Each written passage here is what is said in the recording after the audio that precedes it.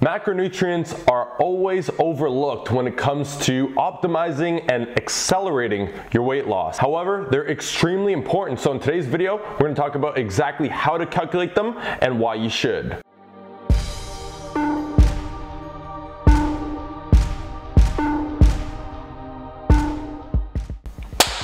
What's up YouTube? It's your boy John Mango and I'm back again representing Beyond the Iron weekly fitness content on this channel. You already know what it is. So if you haven't done so yet, I suggest you subscribe, but only if you want to get to your fitness goals faster and more enjoyably. So hey, that's up to you. Also, I do want to say that I've created a free fat loss meal plan for anybody out there that's interested. 5 days, free fat loss meal plan. Click the link below and get yours today. So the first thing I'm going to do is I'm going to explain exactly why macros are so important to not only speed up your results, but actually take your results further than what you would imagine them to be. And then afterwards, I'll go ahead and tell you exactly how to calculate them so you can move forward today with tracking your macros, setting yourself apart from everybody else that falls off. So let's go ahead and talk about why are macronutrients important. Well, let's face it, most people that try to lose weight, they don't even track calories, they don't track anything. Let's be honest, right? They just, work out 4-hour workouts a day, 10 days a week, and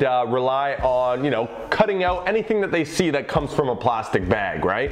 So anything that doesn't grow out of the ground, don't touch it, man. That's off limits. You know what I mean? So that's the typical approach, and it just so happens that that is the majority, and the majority do fall off when it comes to reaching their weight loss goals. For that exact reason, it's not sustainable. There's no awareness. Then there's another group of people that make a lot more significant progress, and you may find yourself in this group. That's going to be the people that are aware of their calories. They are aware that they have to eat less than what they're currently eating, and it doesn't necessarily have to be cutting out certain foods, but just eating less in general. Those people that are more aware of calories, they get a lot further, and they may be able to continuously lose weight, but they'll then find that, well, they lost the weight, but they don't look as good as they were hoping they would have when they lost that weight, right? So that's when it comes down to the final group of people, and hopefully after this video you're going to find yourself in that group, and that's the group of people that they track macros. Okay, it's taking calories to the next level, and the reason why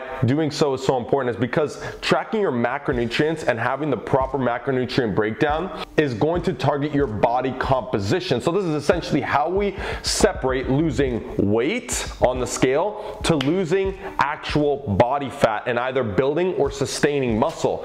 This is what we call optimizing body composition, and tracking your macros is necessary if you're looking to do that. And let's face it, you are. And again, in order to do that, you need to calculate the right macros, because each macro plays a specific role, and you need enough of that macronutrient to be able to have it play that role, which again will optimize your results. So going into each macro, again, very briefly, protein, very important, and it's actually going to be the most important when it comes to losing weight, because we're trying to lose that fat. The first reason why protein is important is because you need a certain amount to actually preserve your muscle mass or even build some, right? So if you don't have enough protein, when you're in a deficit and you're eating less calories than you burn, your body has a higher chance of actually digging into protein stores, aka muscle, breaking that down, and that will also be dished out as part of the weight that you lost on the scale. So getting enough protein in combination with resistance training, which hopefully you're doing, that is going to make sure that you're sustaining as much muscle as possible as you shed away at that weight. The second reason why protein is important is because it's kind of twofold, but first is it's the most thermogenic of the macronutrients. What that simply means is you actually burn more calories eating protein, consuming protein, because your body does take longer and it requires more energy for it to break down, whereas with the other ones, not so much. Also, the twofold part of that is that protein does keep you more full than, let's say, most carbs do. So it's going to keep you fuller between meals. Obviously, I don't have to tell you why that's that important. Next up is carbs. Yes, carbs are essential to your fat loss and to optimizing body composition. The first and basically the main reason why is because it's going to fuel your performance. Without carbs, your performance will suffer, and it doesn't matter who you are, that that is simply the case. It doesn't matter if, oh, I'm in ketosis now. No, no, no. Your body does not burn and utilize fat as an energy source as efficiently as carbs, okay? Your brain just does not run as efficiently, so your body needs those carbs to make sure that you are sustaining your performance, you're keeping your strength. Remember, that in combination with the protein is how you maintain muscle, and that way when you're dropping that weight, you are actually looking better, as opposed to just seeing the number go down, looking in the mirror and being like, well, goddamn, what's going on here? So carbs are essential. The second reason is sustainability, okay? So people that look to cut out carbs, people that look to just dish them out altogether, my question to you is, how are you supposed to sustain that? Okay, are you planning on cutting out carbs for the rest of your life? If so, good luck with that. That's gonna be a shitty life. And if you aren't, then what do you do when you introduce carbs back again, right? Because that's gonna draw in all the water, the glycogen's gonna fill into your muscles, and you're not gonna understand what's going on with the scale. So keep the carbs in there, utilize them to fuel your body, fuel the workouts, and let's face it, fuel your sustainable lifestyle over time. One more thing I do wanna add on top of that for carbs to piggyback off of the first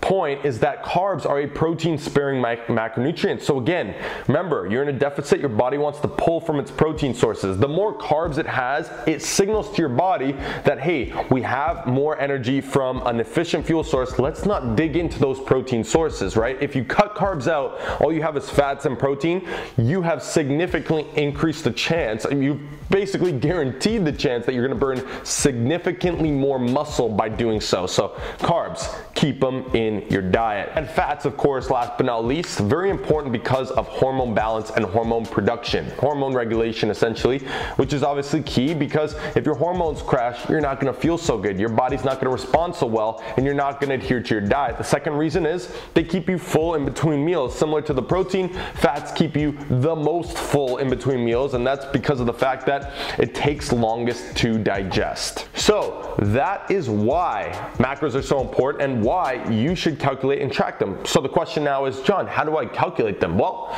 I'm gonna break it down for you real quick, give you a simple guide that you can do almost immediately, given that we've got some factors in place, and move forward with it. So the first thing you have to do, of course, is we gotta enter a caloric deficit. Now, how do you do that? There's a couple ways. The first way, you can go ahead and go online, type it in on one of those calculators or in MyFitnessPal. They're gonna dish out a number that you should be following. Now, keep in mind, that number is not going to be the most accurate most of the time. Maybe you get lucky and you hit the right number, perfect. But I can offer you the most accurate way to do so, and that's by clicking that video up there. You're just going to have to track your weigh-ins, track your calories, find your maintenance calories, and cut them down from there. So assuming that you're in the calorie deficit now, let's say, let's take the example that you're on 2,000 calories, okay? My favorite example. You know what? Yeah, let's do 2,000 just because I feel like that is gonna be most people. There's obviously people on the lower end, but also the higher end. So let's say 2,000. Let's go ahead and calculate this right now for you. So the first thing you're gonna do is you're gonna take 1 gram of protein per pound of body weight. So let's say you're 2,000 calories in. I don't have anything to write this down in, but let's hope I can remember these numbers. Let's say you are 180 pounds.